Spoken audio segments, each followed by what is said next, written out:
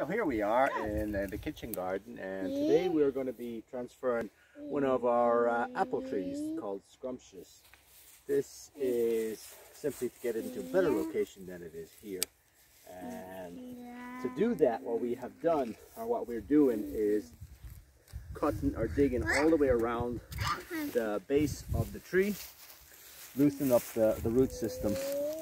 So because this is a relatively young tree, we're just going down nice and deep. So you can see, just lift and lift, and we'll see what kind of a root system we got going on there. Now this one, I tried to grow it on its own roots, so as you can see, I don't want to interfere with it too much.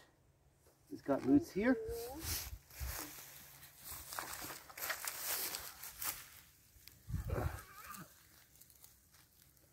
We'll keep as much soil as we can.